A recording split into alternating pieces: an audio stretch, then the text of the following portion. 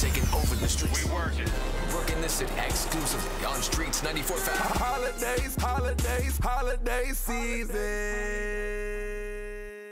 All right, we got some not so happy couple news type things going on at the top of the news here. It's Splitsville for Paula Patton and Robin Thicke. I think we kind of saw this coming. Hey, man, look, I'm I was going counting to them put days this down. out there, Brooke. What? She don't look the same. Something wrong with her face or something like Aw. that. And I think she's like a robot or something. Well, maybe she... What?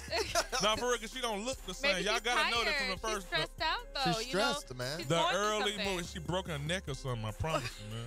Wow. You gotta look at the movies. They've been married for 10 years, since 2005, it says here, and they've just decided to split. I'm sure it has to do with these women that he's been, like, you know, Been gallivanting with and squeezing groping. booties. Their joint statement says we will always love each other and be best friends. However, we have mutually decided to separate at this time. So She's on the market. that. He is on the. I think he was on the market while he was married, actually. All right, Ludacris wants to do something really shocking in this custody battle. He's actually fighting for custody of this kid that he had on his break from his girlfriend. The rapper is saying that he wants to file legal documents because he says that he's fit and capable parent of taking care of this baby, which allegedly is better than the girl. $15,000 a month. I mean, I would. He has a parental resume that he's submitting saying he's always been an active father of his 12-year-old girl, so that means he should have custody of the kid. So, Well, he the rich one, so I'm gonna go with that. if anything, he should have at least joint custody. He's here in Atlanta too, so. All right, Jermaine Dupri, not so good news for him. He's facing a $1 million lawsuit. Radar Online is reporting that he's being sued by one of his former business partners over royalties in a merger deal. So not so good news for him. It was filed in Fulton County, so I'm sure we'll be updated through the AJC on that. And there's a rumor going around that Bossip is reporting that Black China and Tyga have like a domestic violence type relationship. They even posted a picture of China where her eye kind of cut up, like she got hit in the eye. They're saying Tyga and China have frequently been involved in a knockdown, drag-out fights. That's what they're reporting. And they're saying the most recent one happened during All-Star Weekend. Cool. Man, That's not cool. I mean, I don't know. Hey, man, you gotta put him in that plate, boy. I mean, he is from California. I don't know. Don't make me hurt my His what are you pimp trying to hand. say about California, He's guys? raising his pimp hand. I don't know. Don't make me hurt my pimp hand, girl. All right, Buckhead is protesting a celebrity moving Why? to their area. I'm going to tell you why and who that is coming up next. They Holiday smell. Season Live, Streets 94.5.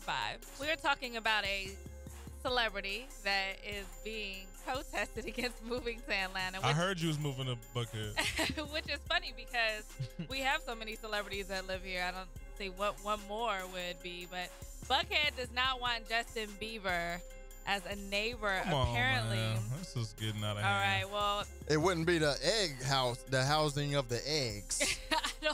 I don't know what's going on, really. I mean, the Say, what story would is you do? saying Yeah, that okay. he's calling Atlanta his second home, and he's recording a project here. He's been spotted at the East Cobb County Ice Rink, Zaxby's, Phipps Plaza, movie theater.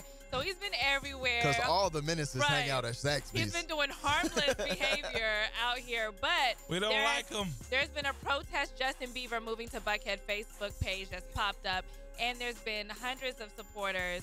Hundreds, not thousands. Hundreds, not thousands. Not thousands. Not nope. millions. Nope.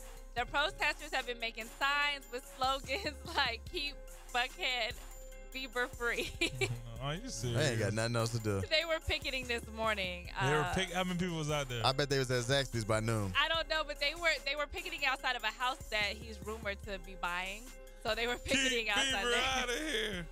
Justin Bieber tweeted, "I guess I'm an easy target. I'm still human. I will continue to meet hate with love." So he's not going to give it really any entertainment.